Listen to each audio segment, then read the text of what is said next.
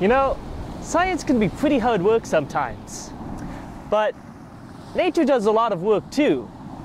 Today, we're here at Cape Cod to talk about one of nature's coolest workers, glaciers. What makes glaciers so cool? Well, you might know how water can move rocks and stones around, you know, small ones like this one.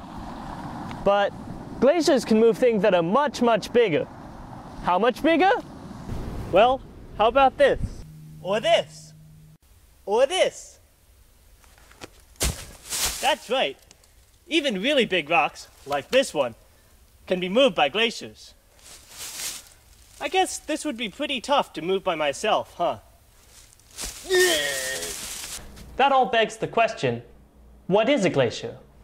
Well, a glacier is a large, permanent body of ice that forms when snow falls in the winter, but doesn't melt in the summer.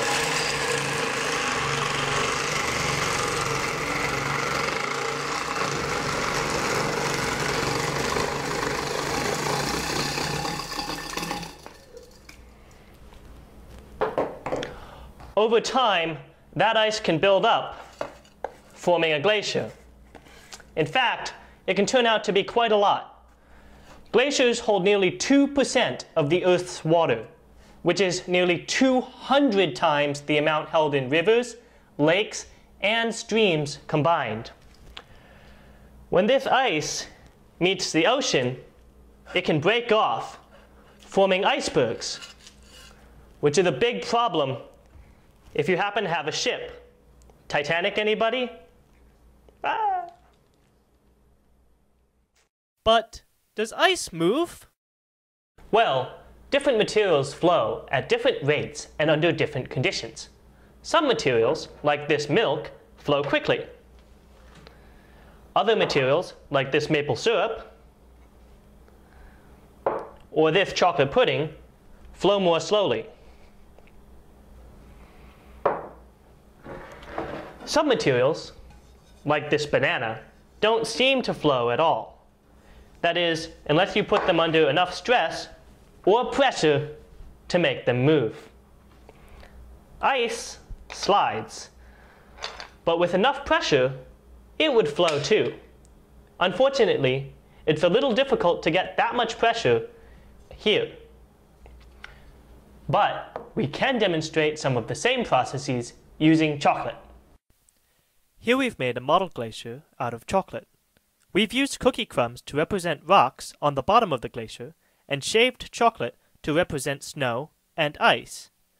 We used chocolate because it is soft enough to move, even under low pressures like this.